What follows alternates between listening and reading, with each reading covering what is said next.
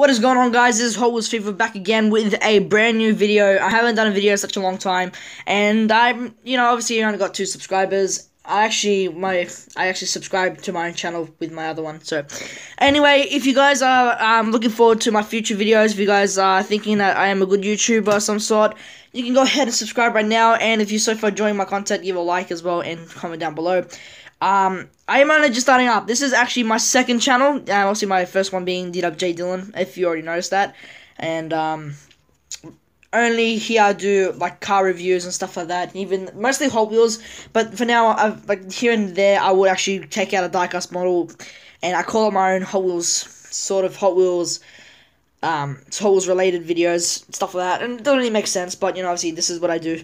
So anyway, today we are taking a look at this FastLane Lamborghini Aventador Roadster. So we'll have a look at the packaging first, and the packaging just says FastLane, lights and sounds. Got this little picture right there of a Porsche, I guess, demonstrating the lights, sounds, even the doors opening as well. And obviously it has the logos on top. Also on the top of the packaging just has same things. It does also have a pullback go feature, which is pretty cool. It takes 3 AG13 batteries, or LR44, I think that's what they called.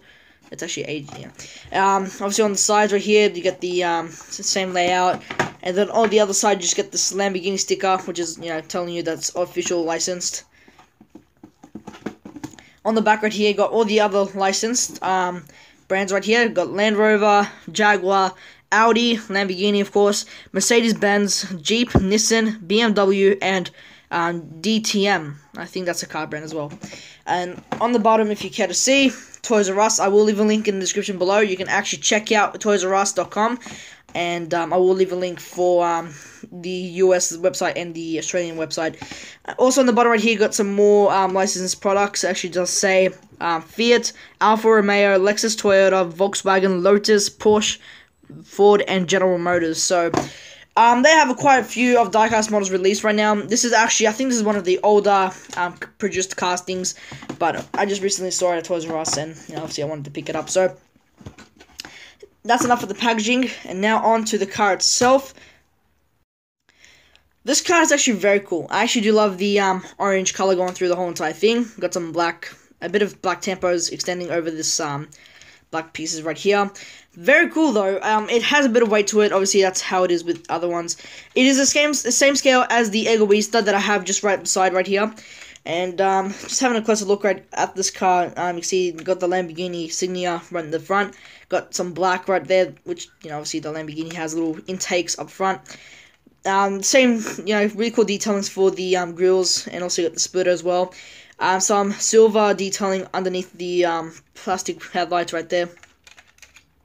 On the sides, you got these little silver, I think these are reflectors. I'm still not sure what they are. I don't even know why. I'm still not sure, but got the little silver detailings. You got the Aventador rims right there, nicely molded. You got this silver paint job going through it. And if you look behind, you can also see some silver brake discs and also the brake pads as well. And also for the back wheels, got the same exact detailings, but this one's actually the brake discs and the calipers, whatever, are far back. Got the LP700-4 logo right there, very nicely done. Very clear, but this camera cannot pick it up for some reason, because it likes to be a pain in the ass. Also get the little, obviously you got the little intakes right there in black, separate, molded. And also for the back, got some of that silver little, I'm gonna call them reflectors for now. And it's very cool. They did well with this. This FastLane brand did really well. Also get some of that detailings around the sides. Right here, you get the little windshield wipers. And for some reason, they didn't really take the opportunity or even take the effort to actually mold in or actually put in a little chrome reflector thing, like a little chrome mirror within. Instead, it's just like basic side view mirrors without anything. I know that some people like cars accurate than what they are, more accurate to the car itself. Looking at the interior, they did well with the interior. I'm not going to open the doors because, I'm not going to spoil anything for you, because it does have 2 different sounds, and I'll get to that in a second.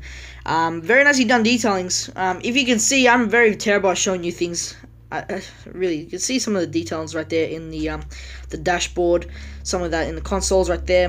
It would have been better if they actually painted in some of it. Obviously they could have done better. Instead, this is just a basic black. You can tell it's obviously the interior design. Also, this back trunk right here, you can actually open, exposing the V12 twin-turbo engine.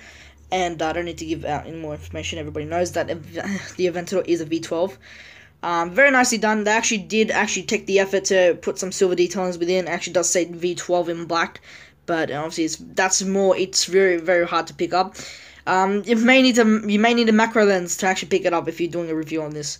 There is a Lamborghini logo insignia right within those engine pieces right there. If you can see some slight silver within here, you probably have good eyesight. I can see it, but the camera is having a bit hard time. You can see a bit of silver right there. So yeah, it has a bit of trouble. This camera has trouble picking things up. Very nice detail over and all. Obviously, there's just a separate black piece with some tampos extending on it. I thought they actually had a separate roof. I thought it actually had two pieces of the roof, so you can actually place it in. I went back and I thought it was actually missing. And I went back to the diecast style and I was trying to search for one that actually did have a roof with it. And eventually I knew it actually had nothing included with it. It looks like it does, but really it doesn't. So either way. Also, here it is next to the Egoista that I actually got from eBay. You can see right there. They look very nice together. Very, very nice. Same scale. So, let's just take that out of the frame. Now, let's have a look at the sounds feature. So, when you open up the doors, you will get this sound. And then if you close the door back up, and you can open the same door again and make a different sound, but I'll open up this door as well. So, when you open this door, you get this.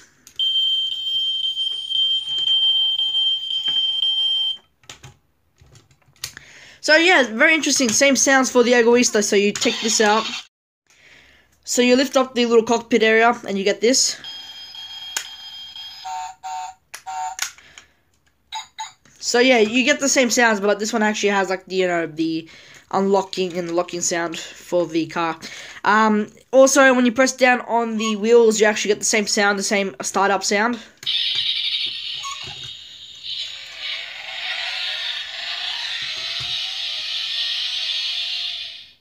But you don't get the drift skid sound, obviously you wouldn't really get that.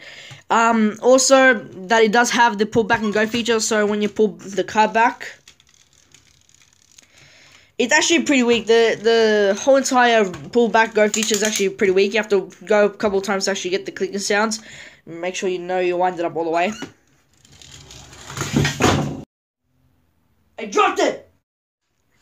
Well, that had a hell of a ride, so yeah, this car has the same playabilities as the Egoista. The lights and sounds, same exact features, except that you can't open up the boot. So anyway, so that's about it, guys. Thank you for tuning in. I hope you enjoyed this video review in any way, shape, or form. I don't know if you guys did. So if you did, just give it a like. Drop a like, drop a comment as well, and subscribe.